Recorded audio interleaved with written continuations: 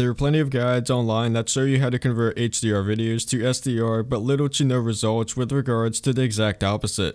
In this video, you will learn how to use the color space converter tool in EncodeGUI so that you can convert videos from SDR to HDR. The latest version of EncodeGUI as I'm making this video is version 1.0.7, which is only available to patrons until July 31st. You can find out more details on how to become a patron for EncodeGUI early access updates in the video description. The latest free version of EncodeGUI as I'm making this video is version 1.0.5. Let's go ahead and get started. So before I continue further, I must mention that it's very important that you follow each step and the advice in this guide, as this process isn't very straightforward and may require some interpretation.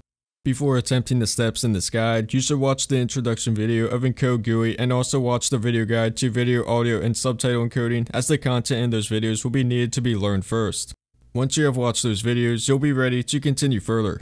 First, select the source video and then configure the encoding settings.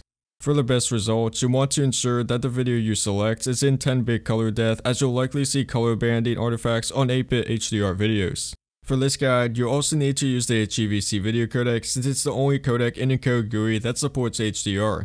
You'll also need to enable the HEVC profiling and set it to what you see on the screen now. Set the output video color depth to 10-bit on the bottom. Next, you'll want to go to the Vaporson tab and then the Colors tab. There, you will see the color space converter option and you'll want to enable it. The first options are selecting the input matrix, transfer, and primaries. You'll want to see the media info for your video on the right side of the screen so that you know what to select for these options. If there's a question mark or unknown for any of the color spaces in media info, then you'll want to assume BT709 for that color space. Note that the options in the drop-down menus are abbreviated and may not match exactly what the media info color spaces states. If you see a color space specified in media info that isn't stated at all in the input color spaces selections, then you'll once again want to assume BT709.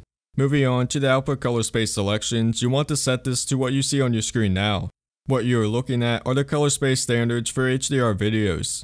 After that, you'll want to go to the Signals tab next to the HEVC tab and enable both the HDR metadata and colors group boxes.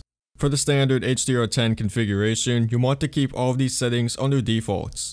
If you want to find out more info for each of these settings, then please visit the EncodeGUI documentation, which is linked below in the video description. In the colors group box below, you'll want to configure all of the color spaces to the following. And that concludes everything with regards to converting SDR videos to HDR in EncodeGUI. To prove that this method works, this video guide that you're watching now has been converted to HDR using the same steps in this video before being uploaded to YouTube. I hope you find everything in this video useful for your needs, and if you need to find out more information, you could do so by visiting the EncodeGUI documentation linked in the video description below. Please also consider becoming a patron for EncodeGUI so that you can get early access to updates, priority support, and also a dedicated role in this channel's Discord server. Be sure to like and subscribe to the channel so that you won't miss the next new video for EncodeGUI. Regardless, thank you everyone for your support, and I'll see you all next time.